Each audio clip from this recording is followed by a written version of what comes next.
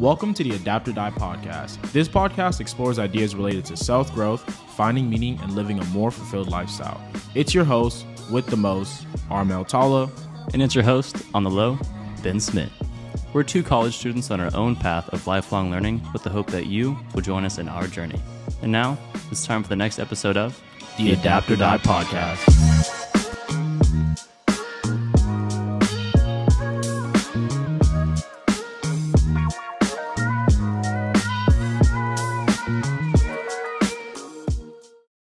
Welcome back to another episode of the AOD podcast. Today, you got my cute co-host. Whoa, cute. Cute? No, I'm kidding. I thought you said I was pretty. Yeah, no, you're definitely pretty. He's not cute. No, that's Mel. He's a pretty boy. No,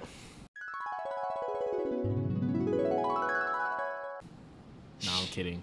But, okay, so, what are we talking about today, Ben? Because, honestly, I'm going to be real with y'all. I have zero clue. Like, I remember, you've been a little busy, though. A little busy. You know, things moving back. You guys see a different, hold on. You guys see a different setup. I forgot to press start on timer. But you guys see a different setup in the back. This is by far your favorite? No, easily, this is my favorite setup. I love this wall. I love this wall. So a little background. I guess this is a little background. You guys, intro to my life. But so moved back to Austin, right? Busy doing that internship and everything. And then move into this place. I get a job here. People are like, why do you have a brick wall? Well, I live in a university apartment that looks like it's in the ghetto. Like, you look at the apartment, you're like, bro, you live in the actual ghetto. Like, my friends... Like, actually, like it looks like that. Yeah, it's like my black friends were like, yo, you look like you are in the ghetto. And I was like, trust me, this is the least ghetto place. You look at the house, it's like old, like I'm talking like really you could projects looking type of apartments, right? And it's just like Asian, Indian, like really smart. It's because it's a university apartment, graduate students living here, which is just like hilarious. But that's not even the point. The point is, since it's old, it got brick walls. These are real brick walls. Like, no, it's solid. That's not a green screen. That's not brick no. Walls that is inside of the wall. Like, that's a real brick wall behind. Like, it's keeping me through the other side of the wall. Something else. Like the architect was like, you know what? Let's make it brick. Like, let's make it brick. He was like, it's a good decision. I think this place has been around since 1962. My real question is, I know y'all can't see this, but it's brick right there. It's wood over there. And it's actually like some cement blocks that are like white, over there. Someone mentioned like, why is your apartment 3 different type of walls? And what's with your ceiling? What's the tiles on the ceiling? And it's wow. And there's a little bit of like. Yeah, I don't want to crap on your apartment too much. Yeah, nah, I love it though. No, I mess with it. I might even stay in this one just because it's a vibe. The brick wall. It's for the podcast. I'm doing it for the podcast. Never said I never did anything. Not to mention, someone had a big birthday recently. Oh, yeah. I guess we should talk about that. Okay, guys. Before we talk about how to learn faster, because that's the topic today. I forgot we were doing a podcast about that. But before we talk about how to learn faster, I did turn 20. This is what I want to say about being 20. Yeah, what's new for Mel? I mean, one, I feel like I got to read now since I'm old. No, God! No, God, please, no! No, I'm kidding. But I don't know. For me, like it's a requirement of aging. That's the requirement of aging. But for me, really quick, is I felt like even though you shouldn't put like a day, be like, this is really when the grind starts. To me, like 20 is kind of the mark, like, you are not a teenager. Yeah, you're like, well. Like, it's like, I'm a teenager. Like, nah, like, you are in your, like, I gotta say, I'm in my 20s. Do you know how? Does that bother you at all? Does it bother you that, like, you're friends with, like, 19-year-old? I'm doing a podcast with a kid right now. A child. If I do something dumb, I just go, I'm a teenager. It's all right. If I do something dumb, it's like, you are a grown man. You got bills to pay. Bro, you should know better. You do have bills to pay. Okay, guys, but we need to get going. But look, since I'm 20 now, there's one thing you got to, you're in 20s, you got to develop skills. And I felt like, and I'm the one who chose to do this spot. I think I told him, like, because when I was out, Ben's like, oh, never got ideas. Ben, I know you want to do a podcast about something. But he asked me, and I'm like, let's do learning faster, because that's like a skill I really want to learn. Like, that's one thing I have written down. Like, I want to learn how to learn faster. But I did not even try to learn how to learn faster. But Ben learned how to learn faster. I read a book from Mel, so we're okay. Okay, but where do we even start? let me. Usually, I would give a roadmap and tell you where we're going, but generally, we're just gonna talk about the best ways to learn. So there you go. Yeah, and we don't want to ruin it for me since it kind of gives a little surprise. Right. I want to ask you, what are your top 3 study habits? I guess when you're trying to learn something, mainly in school, but really with anything, if you want to go there. Top 3 study habits. This is interesting. Or learning habits, however you want to frame it. Because I would say like I probably have really bad Well, let's just roll with it and see what happens. Top 3, because obviously I have some study habit that's good. It's got me to where I am today. One, I think number 1 is obsessive. That's like okay. Is that a study habit or is it a personality trait? Is that maybe both?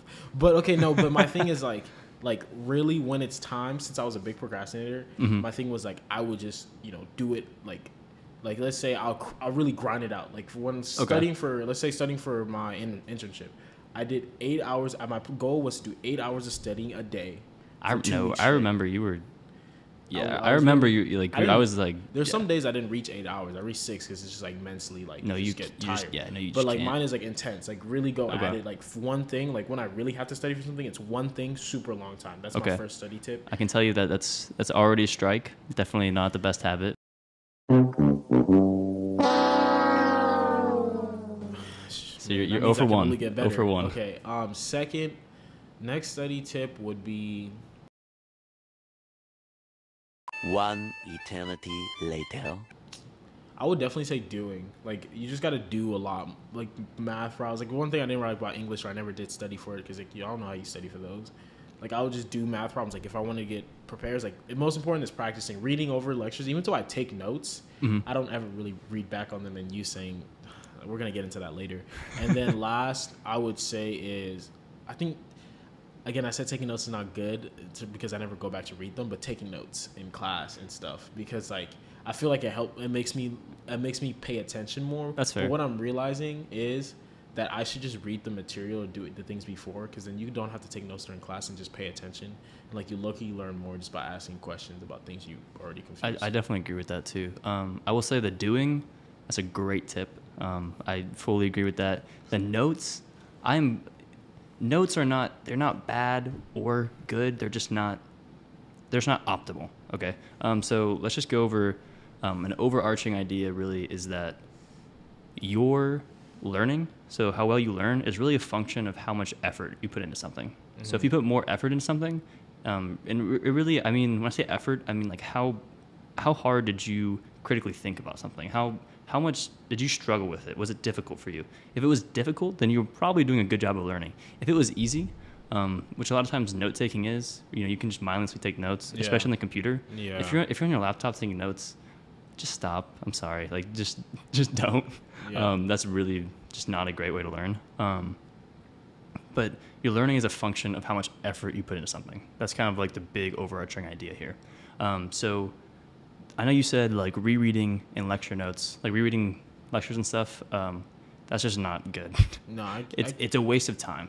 But why do you think it's a waste of time? I was about to ask you why, but like why would it be a waste of time? It's just, I feel like it's probably because you don't really pull any new information from when you reread it, or you don't connect anything new that you didn't already. Maybe like you remember like one little idea or one little part of like of like that subject, but you don't actually, it's like nothing new is connecting in your brain. Like you're not really making your brain try to remember. You're just kind of going over what it has stored in the back. That's a good start. I like that. But I will say that's not the exact reason. Never mind. I feel like you weren't that far off though. I'll say there's two main reasons. The first is that when you think about what is a lecture, your notes, your textbook, what are they for? It's for an easily digestible format for you to understand something, right? It's not the hardest thing to understand. They don't want to make it difficult because you need to be babied into concepts, right? Hold on, that's actually really profound. Right, so you need to be babied into concepts. So when you're reviewing your lecture slides, your notes, your textbook, you're reviewing the most easy things to understand, the base level knowledge, which not only does that gives you an inaccurate idea of how well you know something, right? Because you're looking at the easiest stuff. And two, if you're just reading something, how do you actually know you know it? Because you just read that and you said, okay, I understand what that means. but could you recall that information? Could you pull out that CS concept and use it when you're in the practice problem? Slow down. Sorry. That's huge. That's actually huge. I'm not going to spend too much time on it, but the fact that you said when you're reading it, you're just saying like you understand what you're reading, but you don't actually know. Right. Like, how do you know that? And the only way you can know that you know that is by actually like recalling it or solving that problem. And yeah, that was the big thing for me. Like, if you babying yourself in lecture, like that's why rereading and lecture slides, rereading that stuff, it's a no-go. I'll be honest, it's essentially a waste of time. That was the biggest, and it shocked me. I was like, wait, what? Because for that business minor, for every test, that's what I did. I just reread the lecture notes. And guys, a lot of you might be saying, oh, like I do this, like everything you're saying, it helps me. Yeah. I would say that you're succeeding in spite of your study habits, not because of them, okay? Just because you do something and it works doesn't mean it's optimal. It just means that you've skated by doing it. So try some new stuff. So I think the antithesis to this idea is what we call active recall. So active recall is the king of learning. And that's just a fancy name for testing, basically. It's just testing. So all this time when students are like, I hate tests. Why do we take tests? Yeah, there's some science behind it. No, there's some real tests. science behind it. And I want to hear you. So how do you feel about testing, though? When you're learning CS, what is the best, like, does testing help you? Like, do you feel like what goes on in your brain when you're going through homework problems, when you're going through concepts and you're working through problems? Like, what do you think's happening there? What I think, what's going on in my brain? I mean, now you bring up active recall. I'm having to remember, like, let's say I'm writing some code. I'm like, how do I, like, what can I use? Like, what function, meaning just like what instruction can I call upon that's going to do this? And so I have to remember that thing that we learned in class. So I'm doing a lot of recalling it and just doing a lot of problem solving, which requires me to just go back like, oh yeah, what is an approach that works best to solve this problem? I think that's really all that's happening. That's really like perfect answer. You are actively recalling and kind of going back to that effort thing I said earlier. If y'all remember, if you recall that information. Your effort when you're trying to go through a problem and you don't have the answer in front of you is it's much greater, right? Because you have to struggle. It's difficult. You're like, oh, what was, in Mel's case, he's like, what was the instruction?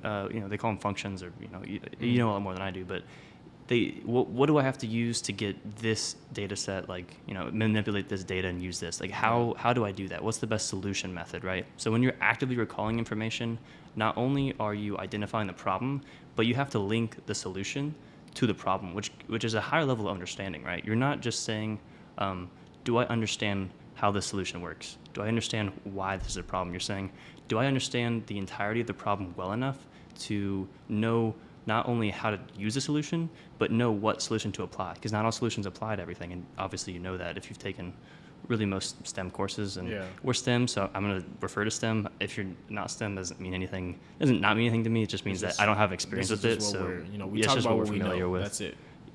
That's what we're easy with it. Huh? The second thing I want to go over is, so you said you do a lot of things like in like huge chunks, right? Like I do all at once. So how well do you feel you remember stuff when you do things in huge chunks? Yeah, okay, so let's think about classes that I've done in huge chunks. Two questions, really, also. The first one is, how well do you remember stuff? And two, how well do you feel you are learning? How much progress do you feel you've made when you're doing huge chunks? Okay, so classes I've mainly done like huge chunks about, it's like ones that I don't care, right?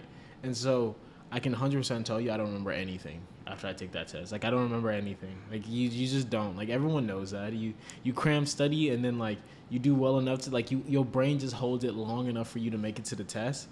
It just drops everything on that test, and then you don't remember anything. Out of there. And what was the second question? How much? So when you're doing massed practice, which there's like the technical term they call it. It sounds like a way better than chunk. Yeah, they call it massed practice or massed learning, whatever you want to use.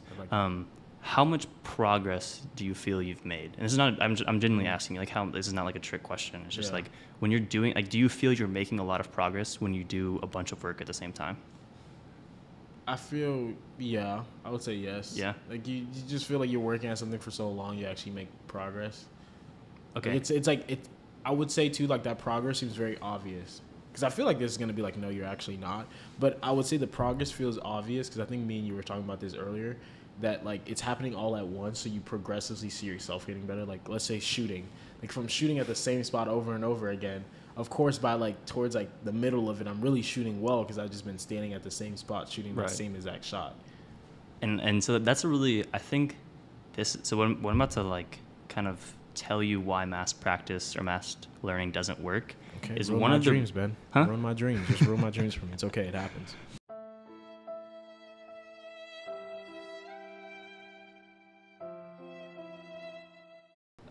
So basically, when you're doing mass practice, right, you get to, like you said, like you learn a lot right then and there, and you feel like you've made a lot of progress, right? Like you do something, and you're like, all right, like I learned X, Y, Z, you know, A, B, C, like the whole alphabet, right? You're like, dang, like I was cruising today. You know what I'm saying? Like I was moving why is the today. alphabet the thing you're so proud of?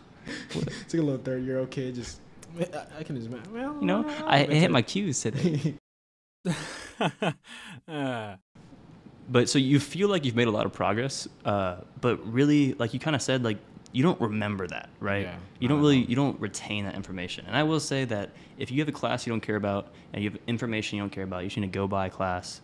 I'm not saying don't study or cram, but like, I mean, you don't really. This is for like if you want to retain information. If you're trying to really learn, if it's important, like this is how you like. This is what you want to use. If it's not important, then don't waste your time. But what you really want to do is actually space out your practice and really kind of like change it up. And so this is going to feel really weird, and you're not going to feel like you make progress. So when you're doing, you know, let's say you're doing an hour of work, and I guess for you, like let's say you're doing a problem set, right? And you work on a problem set for an hour and you don't solve it. Mm-hmm. I'm not sure how long it takes you usually. I'm not a CS major, but you might feel like you didn't make any progress, right? Yeah. But just by you exploring all of those solutions that you could have used or tried, not only did you recall all the information from lecture that you're trying to solve the problem, you're taking all of your past experiences and your knowledge and applying it to the concepts you're learning right now, which is a huge thing too, because you tying your current knowledge to your prior knowledge is a huge, like that is integral to you retaining information and understanding it. So I know I kind of went on like a whole like prologue there of like why. But practically to summarize it, because I feel like I know there's a lot of information concept there. Very well, active learning, right? This is what we're talking about, active learning. I know you definitely have more to talk about, so I can push you to the next. But I'm gonna summarize everything he just said. Practice is king. Practice makes perfect. Experience is the best teacher. Experience means, you know, practice, homework, test, life experience, everything. It applies outside of just school to life experience. Just you want to do a business, you can watch all the YouTube videos you want about, this is how I start a business, this is XYZ, and it's kind of like the hole that I was in a bit about business, but you got to do it. Like you want to start a business, you got to just do it. You're not going to learn any other way. Just got to do it. When Nike said just do it, they weren't kidding, bro. They really weren't. Just do it. All right. So what's the next way of learning, Ben?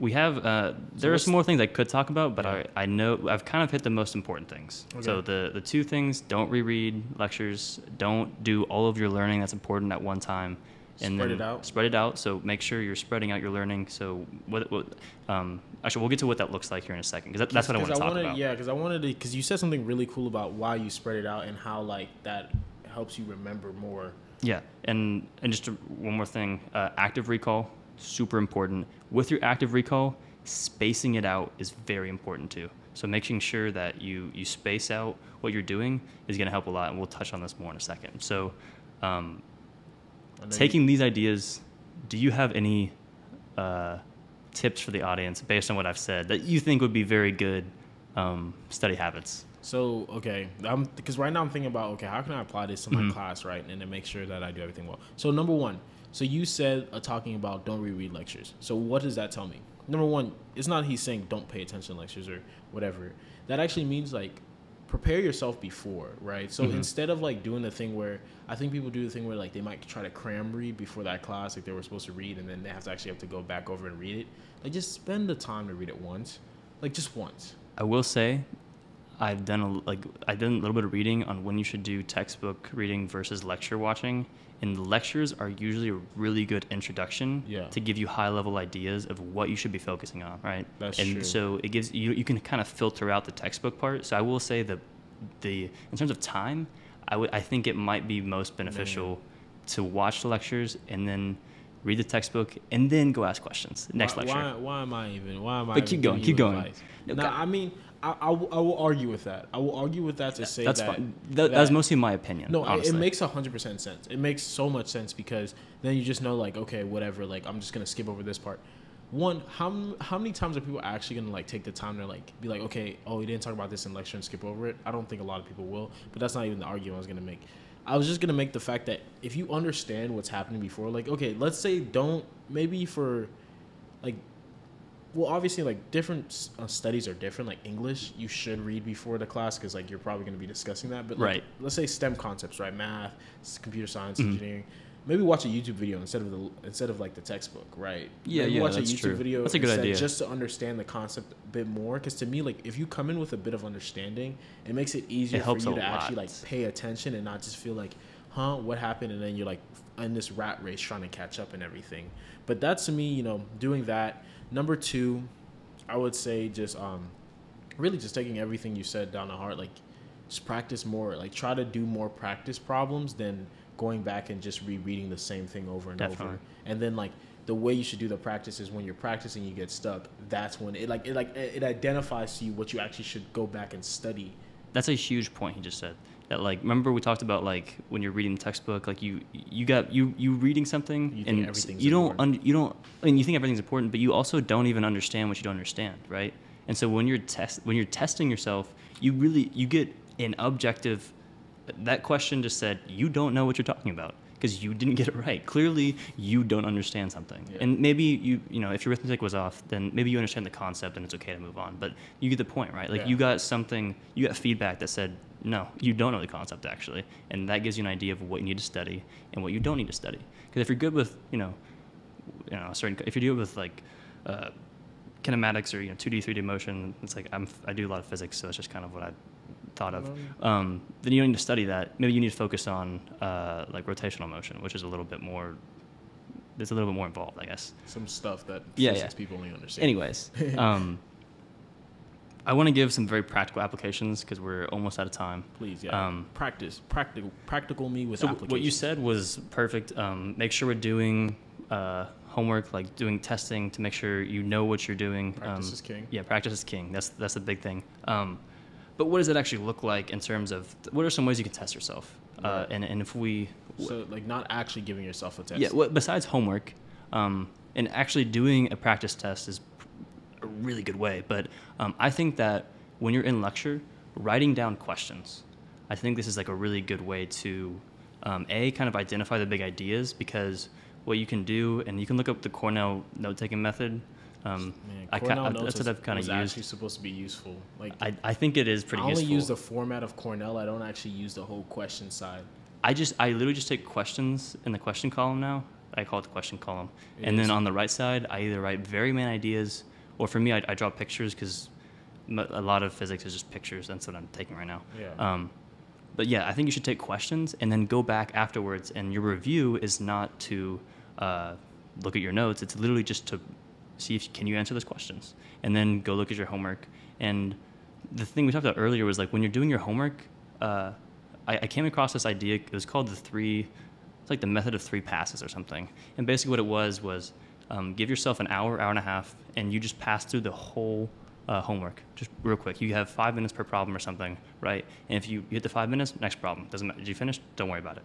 And then, so that's the first day. Second day, what you would do is you go back. You probably solve some of the problems, so you get a little more time. Make sure you review real quickly with the problems you had right, and then work on the problems you didn't get right. You probably will have like 2 or 3 more, and that's your third pass. And so you do that.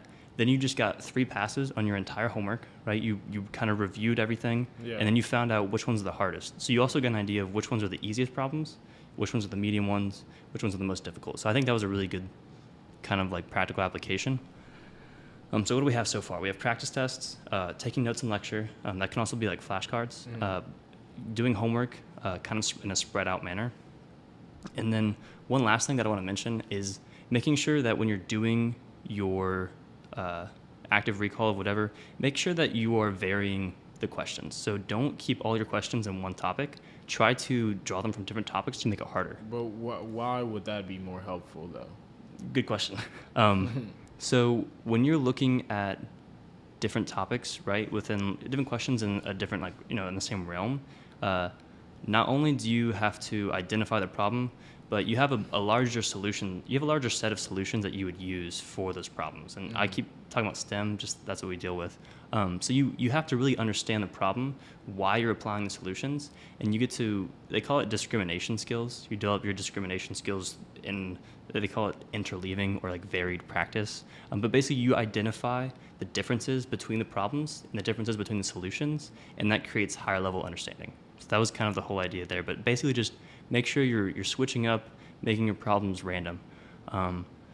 Sorry for the long prologue on that, but I read a whole book on it, and I felt the need to really just give you all the goods on what I read. This is definitely going to be a part two. Like we you want to do a part two? Of course. He said this is only 25% of what I know. Part fours. We're doing four parts. 4 parts for this. There is a whole other side, some other stuff we haven't even talked about. But that is the gist of everything. We covered the most important things. So just real quick, active recall, spacing out that active recall, varying your practice, and then those different methods of testing, flashcards, taking notes in question format, those are all super helpful. Last thing I'm going to say before I let Mel finish this off, get your sleep. Sleep was like, they mentioned this like so much in everything I read. Man, sleep is essential to learning. Even taking a nap right after you go to lecture will improve your learning. Do you know how attacked I feel every time I hear about sleep? Because I did not sleep in high school, and I made it this far. So, but at the same time, it's like, I made it this far. How much farther could you go? Add some if you sleep, cut out some lectures. Cut out some lecture rereading. I'm sorry, professor. I'm gonna be there at your lecture next week. Okay. No. Your favorite part? Well, maybe not y'all's favorite part yet, but it's gonna be your favorite part. I found this quote.